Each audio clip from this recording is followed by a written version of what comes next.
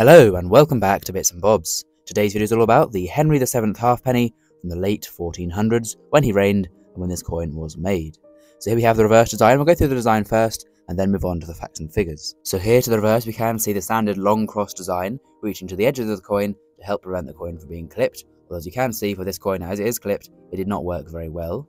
Within this there's then a ring and there's 3 dots within each quartering of the ring on the design. Outside of this inner circle around the edge of the coin is the legend of the coin in Latin, reading Civitas London, which basically means, as you might have been able to even tell, City of London, where the coin was made, minted at London, in the Tower of London, where all coins were struck at this time, including of course this coin as it says.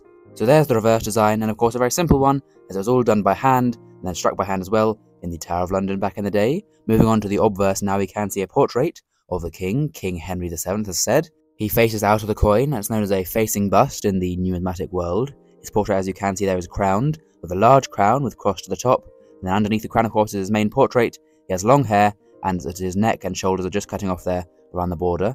There's then a beaded border around his portrait, and yet another Latin legend.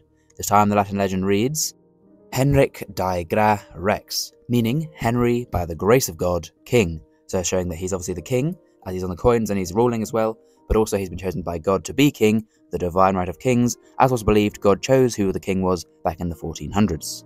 So there's an overview of the design, and we'll now move on to the facts and figures of the late 1400s Henry VII halfpenny, a coin as said minted in the Tower Mint, based in the Tower of London at the time where all the coins were struck. The coin is composed of 0.925 silver, so 92.5% pure silver, or known better as sterling silver for use within the coin. The coin is a very small coin, only half a penny denomination, and a very small weight as well, of only 0.46 grams, so less than half of a gram. And the diameter is also very small, 11 millimeters across, so much smaller than any coin we'd use today for comparison. The mintage is unknown, however for Henry VII's coins, the halfpenny, this coin, is a scarce denomination and less commonly seen than other denominations such as the groat or higher value coins. The halfpenny is of course worth 1/2 of a pence. This was 1/24th of a shilling, or 1/480th of a pound, so there'd be almost 500 of these coins to every pound.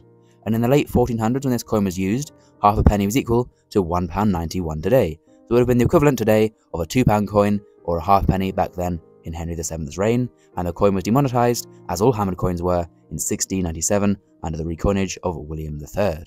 So there's the facts and figures, and now on to the value of this coin today for a collector. So it'll sell for around £40 in a poor condition, around £100 in fine condition, around £250 in very fine, and then up to around 500 and even more than 500 in the extremely fine, highest possible grades. Prices for hammered coins do vary more, as it's much harder to grade them, as you have to take into account the wear of the coin, as with other coins, but also the clipping and how much has been clipped off or lost of the coin. So that's just a rough price guide. So there we go. Please of course do subscribe if you learned something new and enjoyed, and of course thank you for watching to the end, and we'll see you again soon for some more coins in the future on Bits and Bobs.